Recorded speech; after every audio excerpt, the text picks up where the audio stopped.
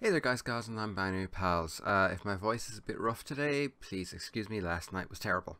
So, as you can tell by the fact that there's a vlog today, there's no Bloodborne because while I did get Fallout caught up this week, Bloodborne will be next week. I only have so much energy and I'm having to be very careful with it, but there is going to be Bloodborne next week and the following week and the following week and the following week. I'm trying to figure out a new way of working that works with my health rather than against it. But while I have no Bloodborne this week, we are doing something Bloodborne related, and that is why, as things stand right now, Bloodborne has become my favourite Souls game. Full stop.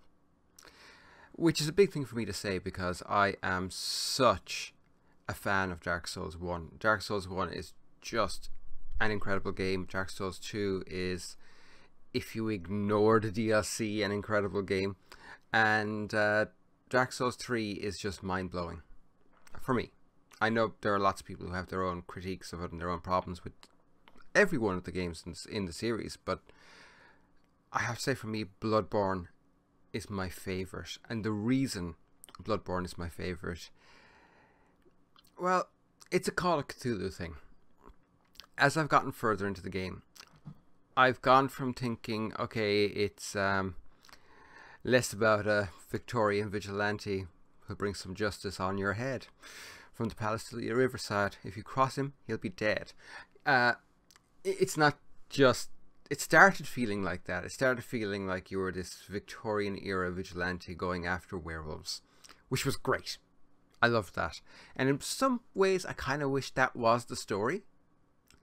But it's not. As a whole, Bloodborne feels almost like a fever dream. It feels like that horrible, sticky, messy, claustrophobic, fear-ridden fever dream you had when you had tonsillitis, or you had appendicitis, or you had a kidney infection that was so bad they almost hospitalized you. It's that kind of feel to it. But at the same time, because you're such a powerful character and you have such agency within the game, it doesn't feel horrible as such. It is a horror game. And that is something I'm not going to say that most people miss, but I'm certain that some people do miss, is the fact that it is in fact a horror game. It's not just an action RPG. Dark Souls is an action RPG. Bloodborne, to me, is a horror game that happens to be living inside an action RPG. And I did say it was a Call of Cthulhu thing. And the reason I said it is, to me, especially now that the sun-kissed raisins with gangly arms and legs have shown up, it feels kind of like that time when H.R. Geiger, H.P. Lovecraft and Miyazaki-san got together one dark and stormy night and drank absinthe. And probably dropped some shrooms too. It has that real In the Mountains of Madness vibe to it. It has this feeling of just powers that human beings simply cannot comprehend have been unleashed, and you're never going to really truly understand them. Are they gods? Maybe. Are they simply people from another realm who are addled by Yarnum? Maybe. Are they figments of the imagination of a shared dream? Maybe. Are they real? Maybe. Are they something else entirely? Are they something that's so real that it comes at unreality from the other side? Maybe. And that's the point of Bloodborne. There's so many maybes, which is one of the things I adore about Bloodborne. It's why it's my favorite game in the Souls series. Is while Dark Souls has got a great story, despite what many people say, the core story is actually pretty clear cut. You know, it's about the cycle of fire. It's about the core story of Dark Souls is very easy to track.